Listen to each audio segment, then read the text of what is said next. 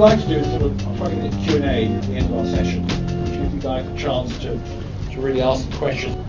Do we have a first question? I'm Sad Bhattacharya from Sloan-Kettering Cancer Center, and I have a few other ventures too. I started from the other side. I was speaking with you in the non-profit world, socially relevant, a couple of organizations that have started 14 years ago, 3 years ago, but also evolving new technologies to serve the general public. But also through that, we have come up with various ideas, applications, and various other forums, films, things that we would like to launch various business aspects. Now, for someone like me, how do I start up? Because I have several ideas, many things I've already started off, and now we want to secure funding through and then go to the next stage. Through crowdsourcing. Yeah. I think there's multiple elements to that question, because you said you've already started it, so I'm not going to do what I typically do at startup things. Stop talking about it, just do it. You know, I think the big next step is, you know, really to prepare and think about, like, what kind of capital you need, what kind of capital is appropriate for you. You know, I even dare say sometimes that equity crowdfunding might not be for you, right? It might not be the best model forward. Potentially, if you have a product that you're trying to sell, Workspace might be a great way to raise very early preliminary capital without giving 15% of your company away for $50,000. Getting it out there, you know, the proof of concept is a huge thing. But if you're more advanced in your business where you want larger chunks of capital, then you really have to start thinking about, should I go the VC route? Should I go the angel route? Should I even go the online route, which was just never previously available? It's more of an exercise in appropriateness for the company and stage of life.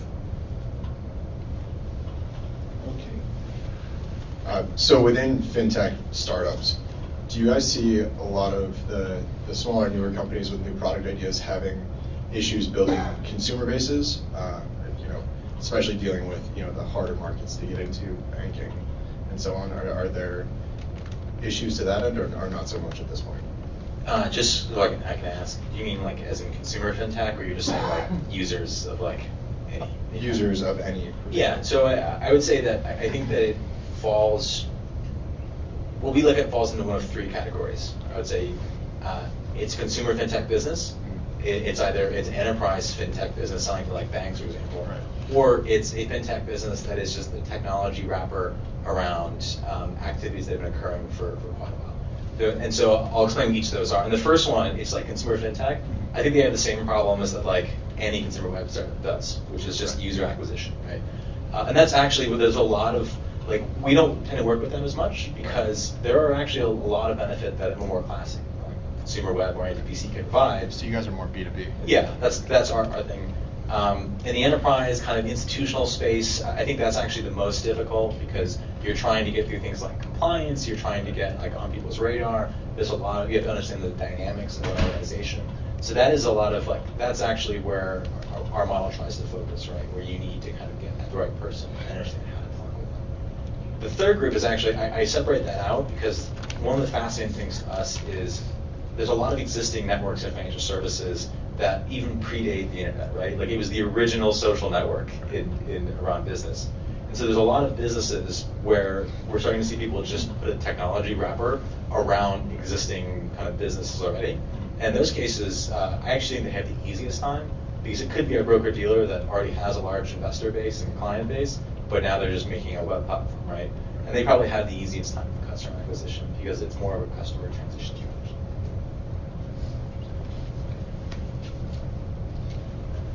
My question is similar to the gentleman who spoke, who asked the first question. I actually had a question for all of you guys, which is that it's evident that you guys all have had experience working with startups and developing them. So my question is, what would be your advice to, let's say, 19, 20-something-year-olds like myself who have these ideas and who really want to start up, but lack the credit and lack the real financial money to be able to develop outside of, let's say, our basements or outside our parents' homes? So, just kind of a quick estimate, there's 30 people right now that are bearing with us. through Q&A on a Monday night, and I'm guessing that it's overweight entrepreneurs. So that's the first kind of thing that you could do, is just stick to it, and actually divide and conquer. So in college, I used to split up classes with 3 of my buddies so that we wouldn't all go to the same lecture, and 3 of us could play golf and 1 could take notes. And actually, that worked out really, really well. And it's a system that they do in med school, and I think that that's probably something that you can do, is share resources. I mean, business cards can be kind of taken an OCR of and then passed around. Make sure that everybody gets to connect with those that they should be in front of, and be helpful to pay it forward to your, your fellow entrepreneurs that you kind of know and trust. And then the other thing that I would add there is ship product with resources that you have. So most startups can be kind of MVP'd in Google Docs these days. If you can get a customer first, then you can really prove that there's an opportunity, and that will let you find the resource that you need to actually scale out the product and build it. I guess my small piece of advice is just that, and this can be counterintuitive to what everybody else will tell you, it's just that I wouldn't be in a huge rush to be like an entrepreneur founder, just because I think financial services in particular is very niche, in that there's a lot of content knowledge, there's a lot of old networks in place, and so it could benefit you to actually work with another team first, right? There's nothing saying you have to be a founder tomorrow. You could go join a product team somewhere, really understand one segment. And once you have something that's unique, that's yours, you understand, I don't know what it is, you understand the compliance processes of broker-dealers extremely well. Once you have that content knowledge, then go out and build a business, right? I think this is a sector where if you know what you're talking about and you're actually bringing value, that will be respected. But I wouldn't want to be running around trying to be a founder just because I want to be a founder. But I think it's awesome to work in startups. I'll keep it short. I think if you work somewhere first, the knowledge that you pick up is going to be invaluable, and your appreciation for startup life is going to be awesome. So that's the first thing. And the second thing is your job as an entrepreneur going forward is going to be finding resources. That will be your job going forward. You're not going to be doing anything else except for solving problems and finding resources. So that's the first step into it, right? You have to find the right resources in order to become an entrepreneur. And if you think that that stops as it advances, it gets worse. It gets much, much worse. So it's something to prepare for.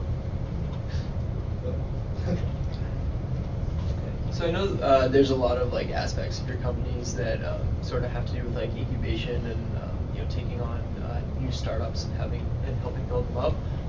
What do you guys do to kind of, I guess, just touch upon how you sort of screen what companies you select to work with? I mean, I know looking at Kickstarter, anyone can kind of sign up and see how the crowd likes it. But is there, when you guys are planning on offering a lot more structured service and potentially investing in these companies and connecting them, and there's a lot more that goes into it, what are some of the things that you're looking for? If you just tell me a little bit about your process in terms of that.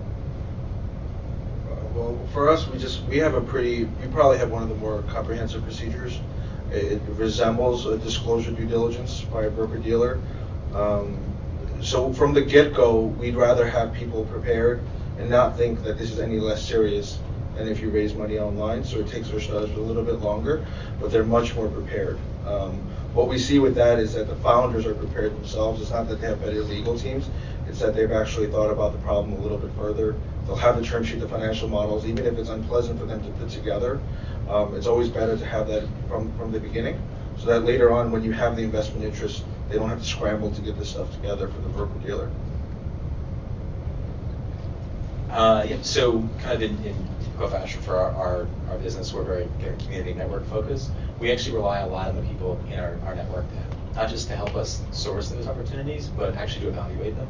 So when we meet a really interesting entrepreneur that's working on a really cool technology, we think that we know something about the space, but we also recognize that there are a lot more experts in our network than us.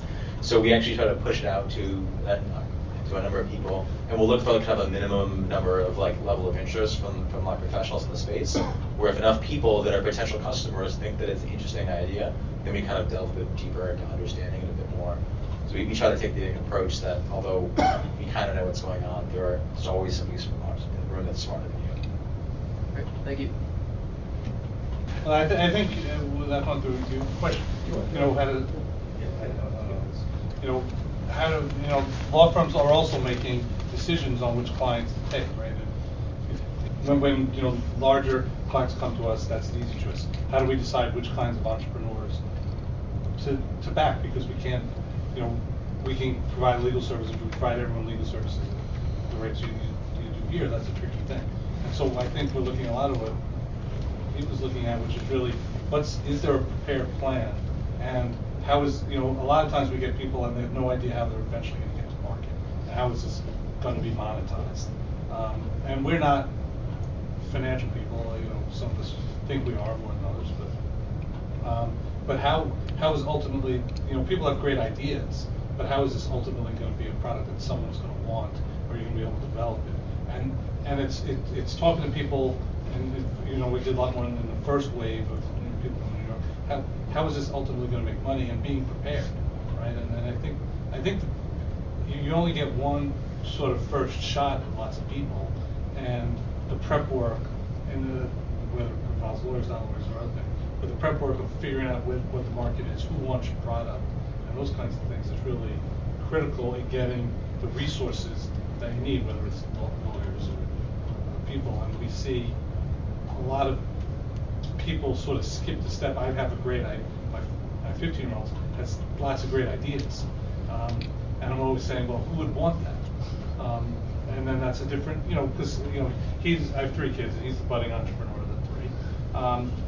And now when he has an idea, he'll come to me and we'll talk about it. It's part of just what we do, but it's really how are you going to develop that to the next step? And even as lawyers and as everyone else, that's what we're really looking for. And it doesn't matter your age or what it is, but it's how is this going to ultimately help in a financial way. That's how you're going to get people to provide money, unless you're doing the nonprofit way, which is a different business. But when we're not trying, we can't judge who's ultimately going to succeed. It's hard for your business to do that, but we can judge who has a plan to succeed. We may not know who your competitors are, but we will know, does that make sense? Does this person have a sense of what's out there? And that's the early, not going too soon, and just having lots of friends in the business, sort of going out to the market, given your stage at the right time. And sometimes you're too late too. So you got to figure out what's the right time. That's a critical thing in this space. So I have a question for the panel here, if I can ask everybody down the row here. So we see a lot of oversaturation in certain areas of the markets that we represent. So in fintech, there's a lot of consumer payments, right? But that probably means that you shouldn't go start a business in consumer payments right now if there's a bunch of VC money flooding in there, because it takes time to go in the oven. So kind of just down the row here, who is seeing opportunities in other areas? I guess Karl for fintech, saying in socially responsible businesses that aren't, probably ride sharing, and Stuart in actually in the legal profession itself. What processes do you think can be kind of tech enabled? Sure. Actually, the one that I'm probably most excited about was the one I asked you about. Was is like online investor analytics. I think we've had a wave of kind of building online platforms to put up investments and to put up companies. But what I don't see is like the glue, and that was historically the role that an investment banker played. Right? He understood who was the market. He understood how to sell the product. He understood who to go to. I don't see that equivalent just yet in the tech world. So I'm really interested in tools that kind of allow somebody who's raising capital to more efficiently target investors in like a really smart way.